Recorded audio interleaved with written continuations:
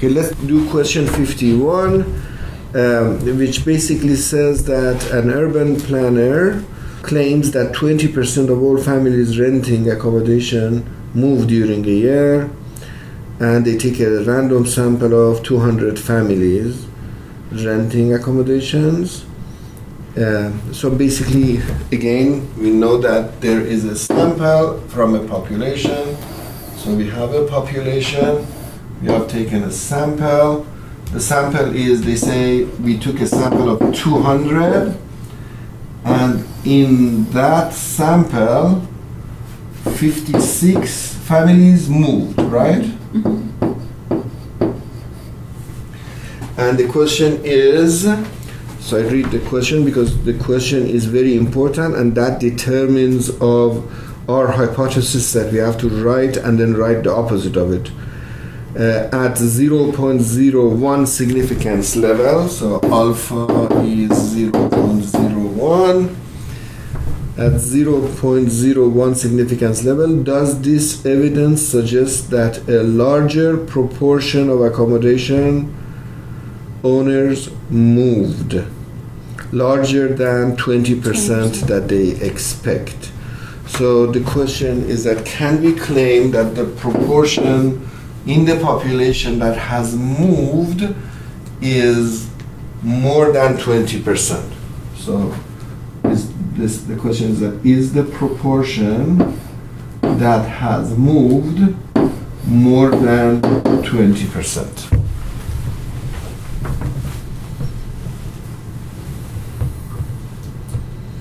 Does this evidence suggest that a larger proportion than 20% moved? And they want us to answer this question based on the p-value instead of the critical regions. Okay, so we think to ourselves, like, we will follow the same methodology. The one claim is that the proportion in the population is more than 0.2. The other claim is that the proportion in the population is less than or equal to 0.2.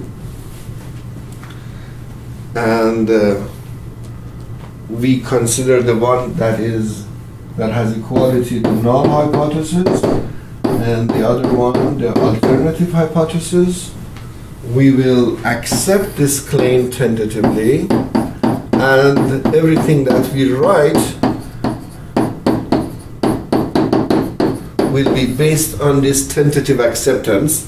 Now, if this tentative acceptance leads to something consistent with the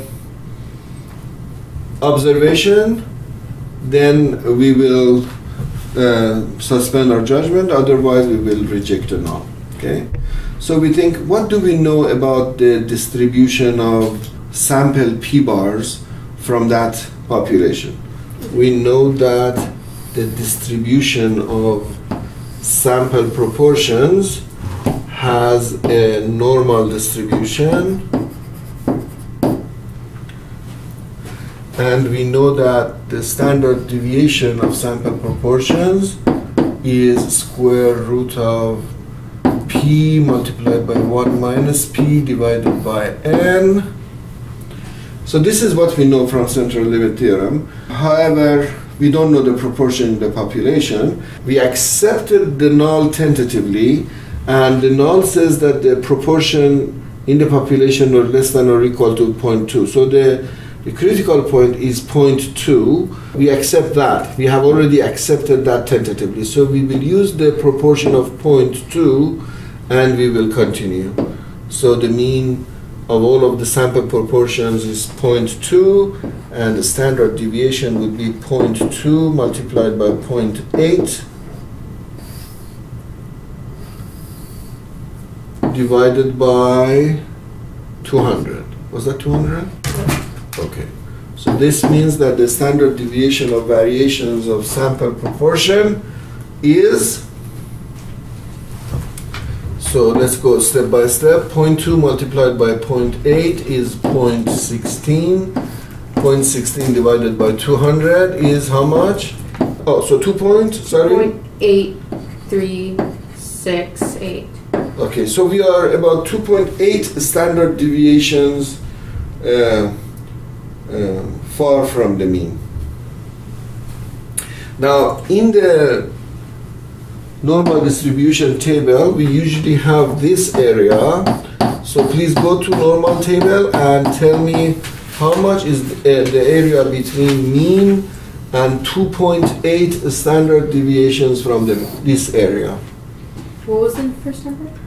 2.8. In normal distribution, z equal to 2.8, 2.83, 2.84. 4977. So this area is 0.4977. Therefore, this red area is how much? It would be 0.5 minus 0.4977. So the chance of this observation,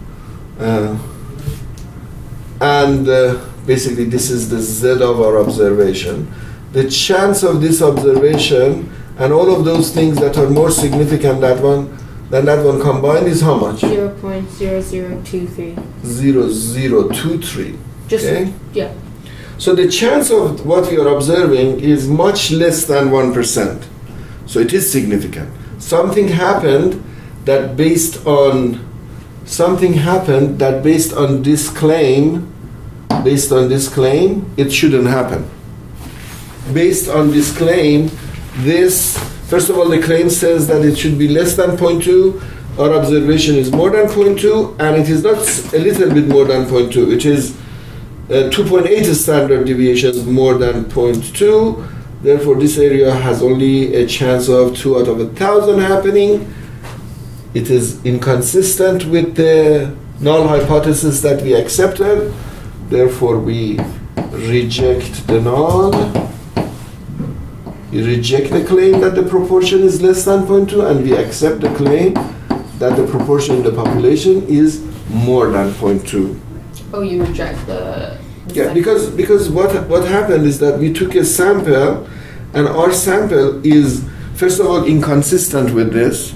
It says less than 0.2, we got more than 0.2. Okay. And then it's not a little bit more than 0.2, it's a lot more than 0.2. The chance of this happening and all of those things that are more significant than 0.28 happening combined all together is 2 out of 1,000. So basically we go to this guy and say, we accepted your claim. Based on your claim, what happened in our sample shouldn't happen. Based on your claim, if we try 1,000 times, 2 times out of 1,000, 0.28 should happen. But it happened right away, and the chance of it happening is less than 1% based on your claim, so you don't have a good hypothesis. This hypothesis is nullable, and we reject it. Okay. Any questions? Yes. What I don't understand is that the chance is so little, but why do we not accept it? The chance is so little of that happening. The chance of what happening? The chance of us This getting happened. more than 2. This happened. But it's very rare. It's like It's 0, 0. if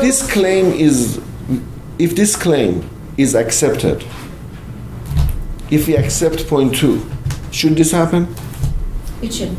Shouldn't happen. No. We know that it happened. So do you think that the reality is wrong, that it happened, or this claim that the guy made is wrong?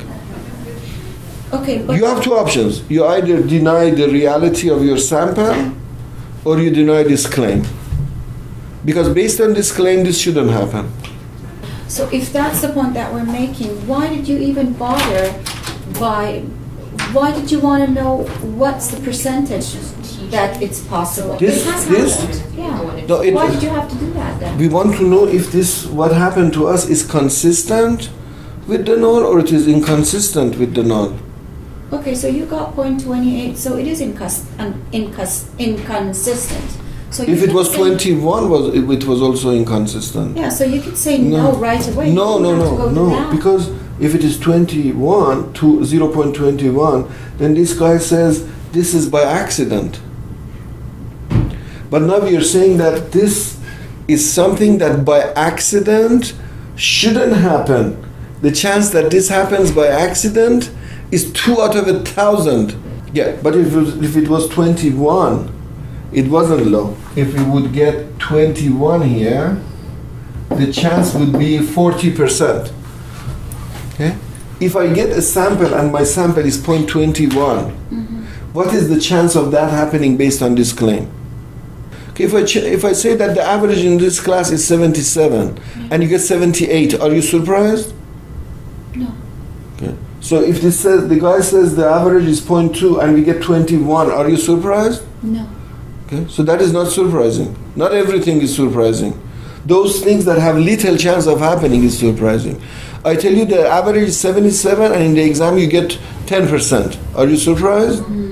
Because 10% is very far from your expectation. So we have to know if this point is strange or not. Just because it is different than claimed doesn't enable us to reject. Okay, so I repeat my question. If we get an average of, if the proportion in the sample is 21, is it consistent with the norm? No. No, it is not consistent, No. but it's not that different because it has 40% chance of happening. However, 0.28, is it consistent with the norm? No. Its chance is 1 out of 1,000. So this enables us to reject the norm.